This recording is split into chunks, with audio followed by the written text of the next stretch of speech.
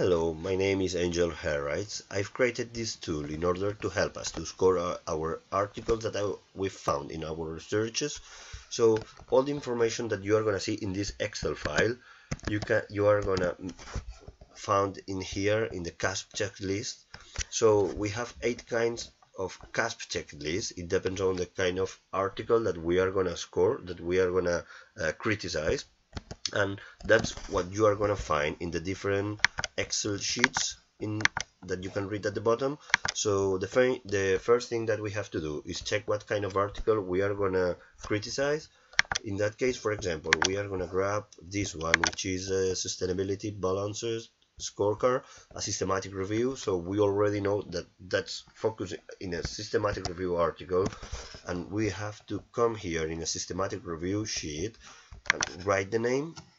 We can paste in here the link of internet, so it's gonna make us easier for us to find it in case we need it, and just to score like a traffic light from 1, 0 or 2, and you are gonna see that it keeps in red when it's 0, in yellow when it's 1, and green when it's 2.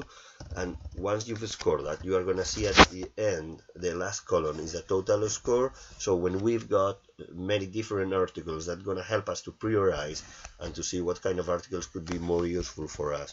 In here you have the questions that you're going to find in the CASP checklist.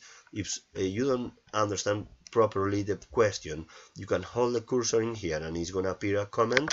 So if you want to show the comment all the time, you just have to press the right button on the mouse and show or hide the comment all the time. In that case, we are going to hide, and just have a look on all the different sheets. I hope that could be useful for you.